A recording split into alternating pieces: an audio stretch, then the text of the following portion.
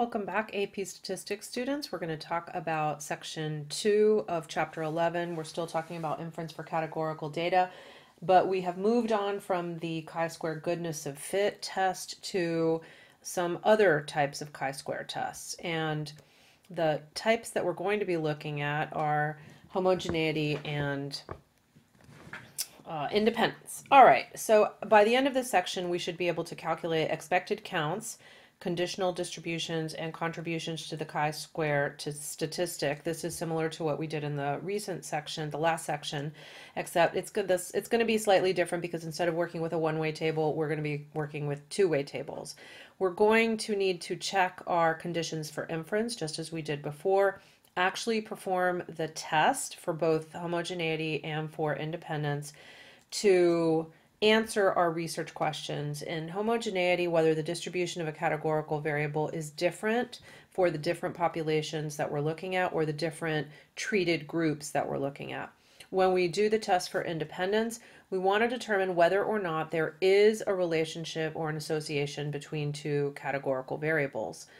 And then we're going to do a follow-up analysis based on the components. So that means we need to have access to the individual contributions to the chi-square test statistic, and then we want to be able to interpret computer output because we know that very often those appear on exams at the end of the year, and so we need to have a good way to interpret them, know what each of the values mean on there, as well as be able to interpret in context.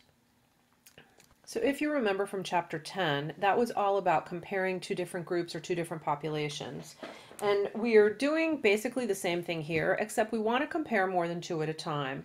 And the chi-square will allow us to do that. We're going to be formatting it in a two-way table, and the two-way table will have one variable in the columns and a different variable in the rows. As always, remember you're more than welcome to pause the video and take notes on any one of these screens as we discuss these different types of tests.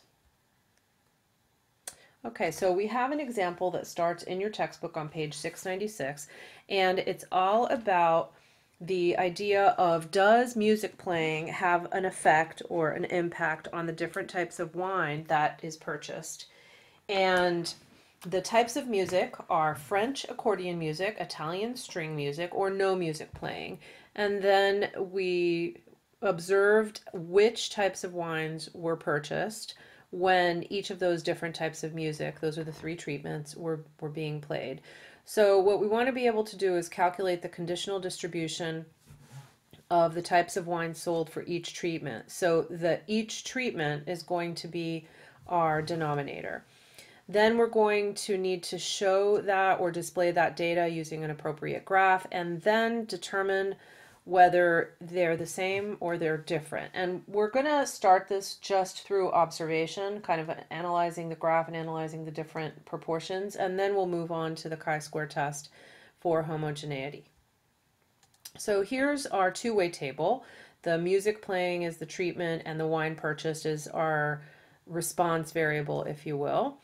And these are the proportions for each of the different types of wine purchased when no music was playing, when French accordion music was playing, and when Italian string music is playing. So notice the denominator in each of the cases is the denominator for that column total of how many were purchased when no music was playing. The total is 84, and what types of wines were purchased when no music was playing. So we calculate the proportions for each one of those. When we put it in a graph, of course, a picture is worth 1,000 words, so we can see how the different music affected the different purchases of wine. So remember, each one of these graphs represent the treatment or what type of music was playing, and the bars represent what the quantity of wine. And what we've done is we've shown it as a percent. So these are relative values, and that compares apples and apples, because otherwise we'd have different quantities and the counts would throw us off, so we wouldn't really get a good picture. But using percents, we can do a comparison. So a few things should jump out at you, and one of the things that should jump out of you is, in general, between the three different categories of wine, other seems to be purchased most often unless French music is playing. And when French music is playing, more French wine was purchased. The other thing that should jump out at you is that Italian wine was purchased the least frequently, but especially when the French music was playing. There may be other great observations that you can make, but those are some of the ones that just jump out at the beginning of our analysis superficially. So go ahead and pause the video and read through the notes that are on the bottom of the screen, and then turn the video back on when you're ready to proceed. So once again, we know that we could do a detailed analysis of a comparison of two, but what we want to do first is an overall test to determine what the differences are, how great the differences are, is it statistically significant or not, assuming that the null hypothesis is true. And we're going to use chi-square for that. Once we do that, we can do a follow-up analysis on more specific differences, but first we're going to start out with the chi-square overall test. Our hypotheses are going to be the null hypothesis. There is no difference in the distribution, and in this case of a categorical variable for several populations or treatments. So in our example for the wines, it's going to be there is no difference in the type of wine purchased depending that whenever the different types of music is playing. Okay, and then our alternative hypothesis is there is a difference. So we do see a difference. So there is an impact on the music that's playing. And we're going to put our observed counts, or our what happened in our sample, in a two-way table. And then we are going to calculate our expected values. We're going to calculate our expected values, and you're going to see exactly how it works, but it's going to basically be for French when no music was playing, the row total, which is 99, times the column total, which is 84, divided by the grand total, which is 243. And that's going to be the expected for French none. Okay, we're going to calculate the expected counts for every single cell that you see. So we have three categories of music, three categories of wine. So we're going to have 9 calculations that we need to do. Our totals for the rows and the columns should still end up the same that we have in the observed, and as well as the grand total. Okay, so here you can see the conditional distributions of each of the different treatments and what wine was, how much wine was purchased for each of the different types of treatments. So jot these down if you haven't already or haven't calculated them already, and turn the video back on when you're ready to proceed. Here you can see some detailed instructions on how to find those expected counts. And once again, it's going to be row total times column total divided by grand total. That's going to give us, over the long term, after many days of playing these different kinds of music, and 243 wine bottles were purchased, these are the values that we expect to see purchased when each of the different treatments is conducted, if there's no difference. And remember, that's our null hypothesis, so we're always assuming the null hypothesis is true, so we assume that there's no difference.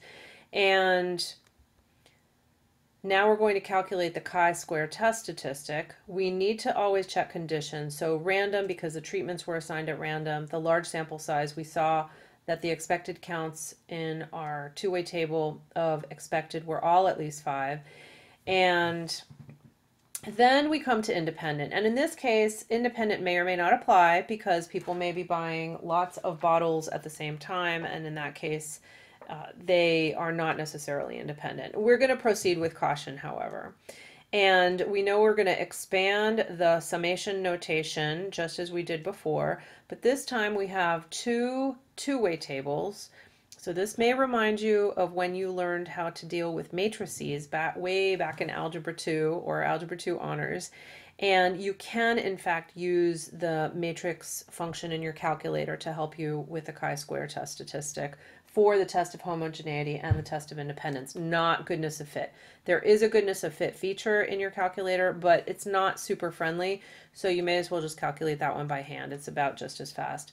So let's calculate our our chi-square contribution for each one of these, just as it was before. We're going to do the observed minus the expected, square the difference, divide by the expected, and then we are going to sum all of those together until we end up with a grand total chi-square of 18.28 in this case. Remember that we will be interested in the different contributions that each of these cells, the combination of the wine and the music, made to the overall total. Our degrees of freedom is the next thing that we're going to need to know about. And so let's just go back one slide. You can see that we have 3 types of music and 3 types of wine. The way we're going to calculate degrees of freedom is going to be 3 minus 1, that's the number of columns, times 3 minus 1 for the number of rows. We never count the totals in those numbers. It's just how many different categories for each of the variables we have. So we end up with 2 minus 2, or 2 times 2, which is 4 degrees of freedom for this problem. Okay. After we find the chi-square value, the axis value, we're interested in the p-value, and that's so that we can compare it against our alpha. All right, you may want to pause the video and take notes on this. This gives you a little bit of the information kind of generically so that you can set up all of your chi-square tests appropriately for homogeneity. And you can compare this to your handout that I gave you for the test of homogeneity. The handout is a little bit more kind of fill in the blank oriented. This is more of a description. Okay, so a continuation of our significance test. We calculated our chi-square test statistic. We ended up with 18.28. We look for the row for 4 degrees of freedom, and we find that our p-value is somewhere between 0.0025 and 0.001. And that we do that by finding the 2 values where between which our chi-square calculated value would fall. And we can see that regardless of exactly what it is, which we can of course find it in our calculator, we know that it is smaller than our alpha that we chose. So that means that we are going to reject the null hypothesis, and we conclude that the music that's playing does have an impact on what is purchased in the store.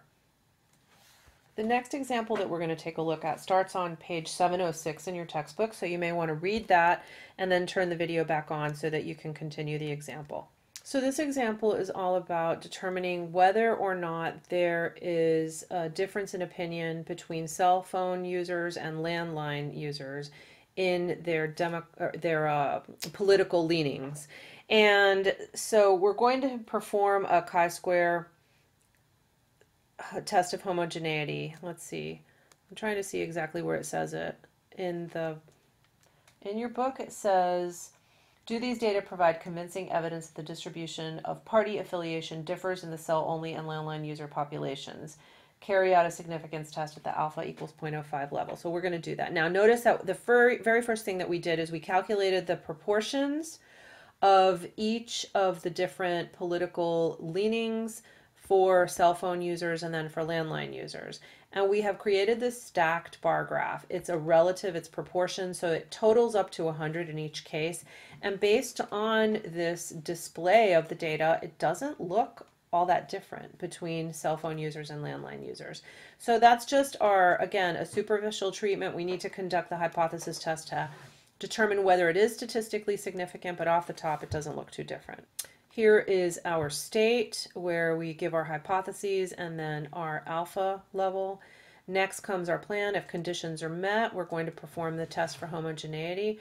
We calculate our large sample size so that we can make sure it meets that condition. They're all at least 5. We also do the random check and the independent check with the 10% rule.